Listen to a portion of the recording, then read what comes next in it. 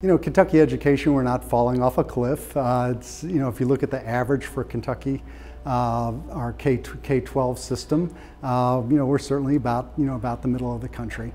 But if you look at the groups of students in K-12, there's tremendous disparities. We've seen reports just recently about how the achievement gap is growing in Kentucky. It's not coming back together.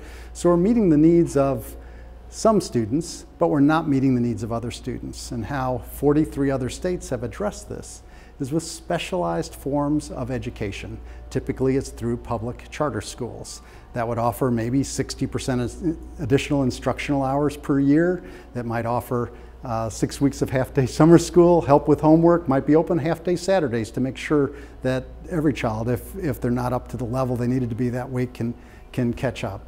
And also looking at the child from a holistic standpoint, what's going on in their life and how can we help fill some of those gaps.